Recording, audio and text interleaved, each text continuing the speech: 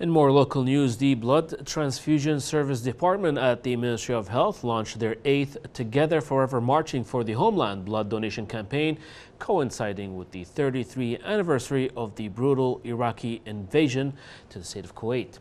According to the medical director of the Blood Transfusion Services Department, Dr. Hanan Al-Awadi, the campaign in its 8th year and under the auspice of the Ministry of Health stems from the belief of the importance of blood donation and on their national role and humanitarian duty. The campaign comes in cooperation between the Central Blood Bank and the participation of numerous governmental, public and civil societies.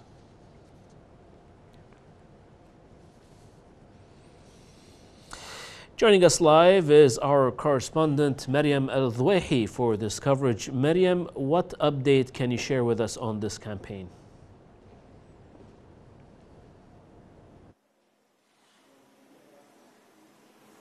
In a presentation of loyalty and devotion to Kuwait, right now we have 160 donators and the numbers are rising here at the Central Blood Bank in Jabriya.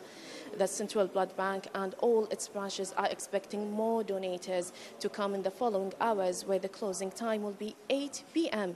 And we call all citizens, residents and communities here in Kuwait to participate in this honorable campaign. Finally, may Allah protect Kuwait and all those who are living in. Back to you. Thank you, Mariam, for that update.